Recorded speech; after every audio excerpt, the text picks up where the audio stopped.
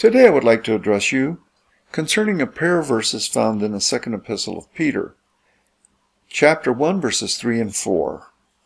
Seeing that his divine power has granted to us everything pertaining to life and godliness, through the true knowledge of him who called us by his own glory and excellence.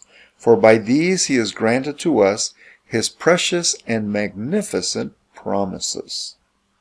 Focus your attention on the two words that describe the promises of God: precious and magnificent. They're precious because they are not mere platitudes. They work. They really work. They provide us with functional guidance for this life, this time of crisis.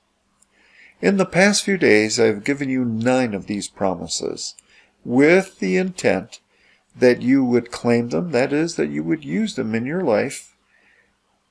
We began with Isaiah 41:10 and we ended with promise number 9, Isaiah 41:13.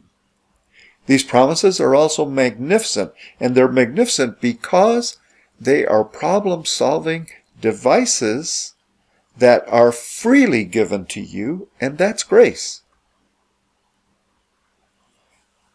They have their source in the glory and the excellence of God.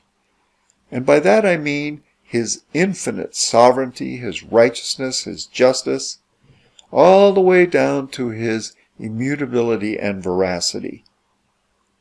These promises are precious and magnificent. Don't lose them.